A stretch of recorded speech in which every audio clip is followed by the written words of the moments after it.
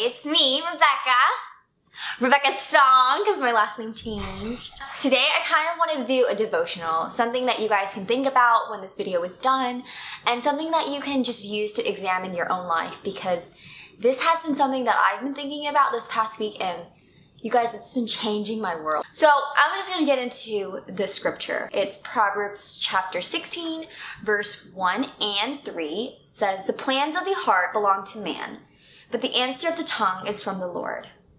And then verse 9, "The heart of the man plans his way, but the Lord establishes his steps." So what this verse is saying is, even though we have our own dreams, our own desires, our own plans and goals for life, or how we envision life to be like, God has his way. And as a believer, we have to submit to that. And it's just something that I forgot, because this past summer I was thinking about trying to figure out who I am, figure out what I like, what I want to do, what kind of job I wanted.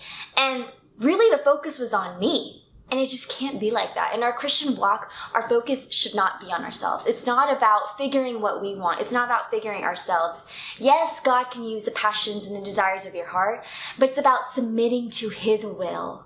It's about surrendering our dreams, our plans, our desires for him and saying, "Lord, whatever you tell me to do, I will do. I will yield to you. I will respond to you and answer to you. Show me what you want me to do." And we learn that through having a daily type of relationship with God, not just a once a week type of relationship, but a daily type of relationship.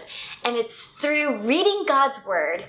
The Holy Spirit speaks to you in a very personal way, because the Holy Spirit is so intimate and personal. As a Christian, are you submitting to God's will? Or are you going out, doing your own thing and saying, "God will bless this"? But really, it's not about that. It's about submitting to God's will. If you look at scripture, that's what it says. It's not about following your heart, going after your dreams, finding your own success, finding who you are. It's about going after Jesus, and through that, he tells us who we are. It's through that, and when we yield to his commands and obey him, he tells us who we are. He gives us that comfort, that security. And I just want you guys to think about that. Are you submitting to his will? Or are you following after your own heart? So just take a moment, take this day to think about it, and just let the Holy Spirit work. I hope this video was a blessing, and me and Charlie will say, "Charlie, come here." Bye!